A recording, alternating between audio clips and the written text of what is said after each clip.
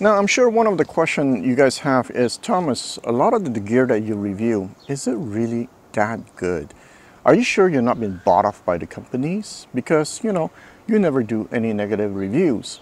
Today, JP dropped by and he spent a few hours with me. You see, I like to share. In real life, I have this passion for music, audio, and whenever I can accommodate when people ask if they can drop by to listen to my system, sure, drop by and listen to my system.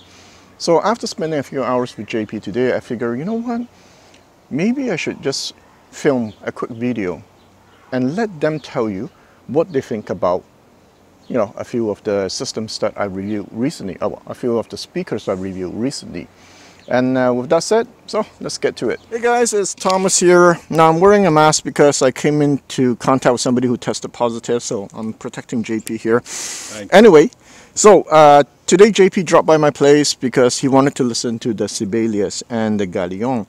So I let him listen to the QAcoustics Concept 500, the Sibelius, and the Magnepan. And we spent hours listening to it, right? A lot of jazz music. Yes. And I figure, you know what? Why don't I just film a video so that JP can share his impression of it, right?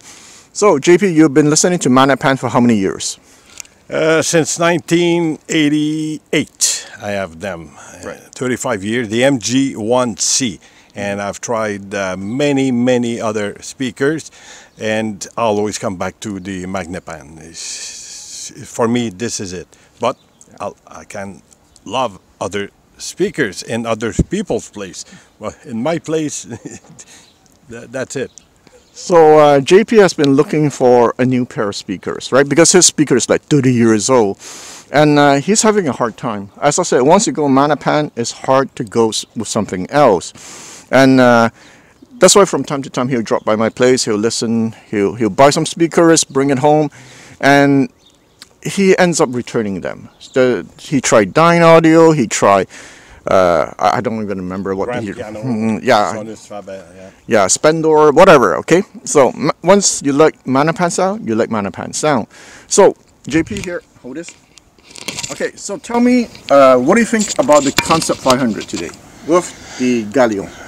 The first pair we'll listen to. Yes. I saw your video recently, and I thought it was dull. You know, that was what I was expecting. And no, it was with the Galion amp. It was bright, lively, nice attack. I was at home, like I said at the beginning.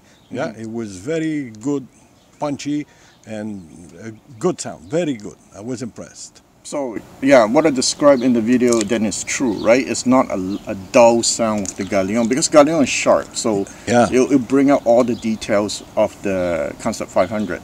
Yeah. Tell me about the Sibelius. Okay, did it meet your expectation? You know, I made it sound like one of the most amazing speakers ever. You know, were you disappointed? No, I was not, because I watched your video twice, actually, and I was really curious. I had to listen to these speakers, and I was not disappointed, because as soon as you put it after the 500, it was so smooth and relaxing. It was so natural. It was impressive in that matter. It was not aggressive at all. I mean, we'd put a track. I listened to it at least 1,000 times so far, and I never heard it like that. The keyboard was there. You could locate it. I never heard all these notes detached, so clear, so natural, not fatiguing at all. It was beautiful. And like we discussed, once you listen to those speakers, it's hard to go back. And you said, what's wrong with those speakers? You have to adjust, to adapt back to them. You see, what happens is that after I filmed the Sibelius video, what I did is that, you know, I had to go back to my own speakers, right? And the first thing I noticed when I went back to my own speaker is that, man, these sounds like hi-fi speakers. They don't sound natural and real anymore, right? And you had that same feeling today when we changed speakers. You're like, oh my gosh, you know? Yeah. So the bass, how is the bass on the Sibelius? You know that 4-inch driver? I told everybody that the bass is incredible, and nobody believes, well, not nobody, but there are some people who are skeptic, say it's impossible. A 4-inch driver cannot produce strong, deep bass. What do you think? Oh no, there's bass in it. Oh, yeah. Yeah, there's bass. It's round, it's full, you know, it fulfilled the belly need, you know. It's not super fast and detailed, you know, which I don't like because I like the roundness of a bass. No, it's fully satisfying. It's there. You're not lacking any bass with those. Is it really 4-inch? I think so. I don't know, 4 or 5. 4 or 5. I mean, yeah. who cares? I mean, look at the thing. The thing looks Yeah. like a toy, man. Like super small. Yeah, but there's a big thing. Eh? It's high, pretty high, that speaker. So I guess it comes out at the bottom. Yeah. So it develops. The bass has time to develop inside. So that helps. I'm sure it's all planned from that guy there. Yeah, Harley. Yeah, he made an incredible speaker. Yeah. Now here's the thing with the Sibelius, as I mentioned, right? For me, it can be a bit too smooth sounding. So what we did, we drove it with the Mcintosh and the Galion. Now last week I had somebody come listen to it also, and he preferred the Mcintosh because he likes smooth sounding speaker. He doesn't, vocal for him is a no-go. And after he listened to the Sibelius, he bought it. Like, I mean, he told me he was going to order one.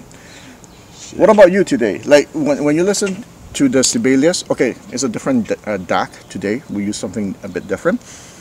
Did you prefer it with the Mcintosh or with the Galion? With the Galion, definitely. Okay, why? Explain. Why? First we put the Galion, and it was great for what, 15 minutes, something like that. And then when you switch to the Mcintosh, everything became rounder, darker a bit, more bass, a bit more power, but it was less defined, less aerial, if I could say. And the attack was not as sharp and bright as with the Galion. No, definitely the Galion had the edge over the Mcintosh. Yeah, for some people it could be too smooth, as I said, the Sibelius, right?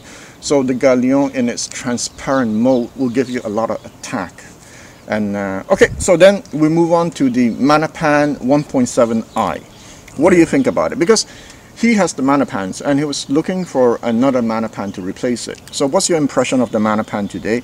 We drove it with the Galion and we also drove it with the Mcintosh.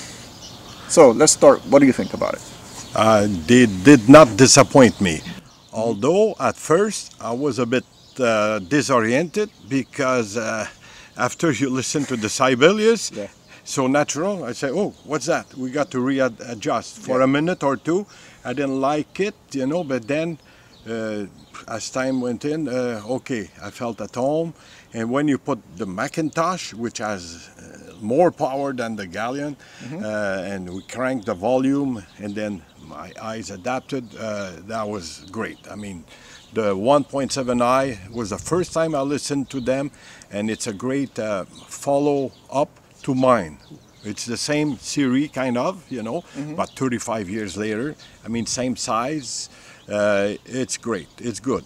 I would love to compare them side by side with my old one, you know, just for fun. But even though it's great, can you say that it really beat your Magnepan? No. That's how incredible Magnepans are, right? That's right. Right? My friend had the 1.7, Yeah. not the I. They were 12 years old, made in 2009. He bought them in 2010 and he sold them. But before he sold them, he brought them to my home and we compared them with my 35-year-old Magnepan, and mine had something superior.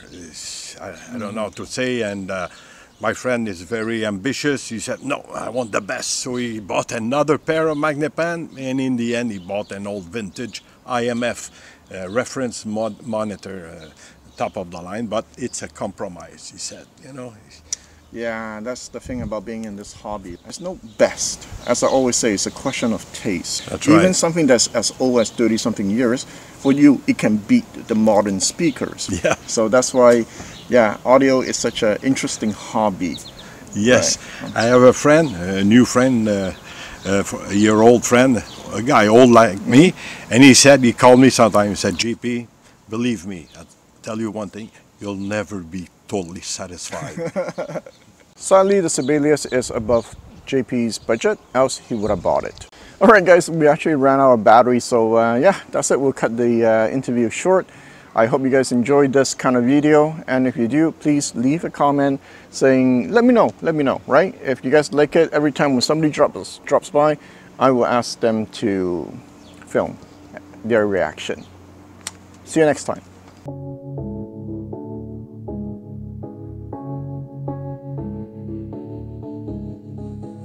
I never think, I never know, I'm stuck and left alone.